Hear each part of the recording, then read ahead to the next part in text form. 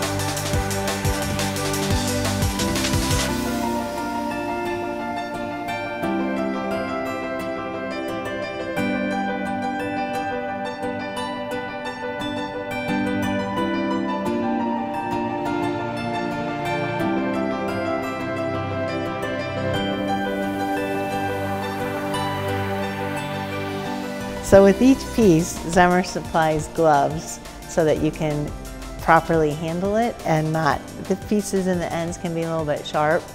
So you just get a nice feel all the way around and lift straight up.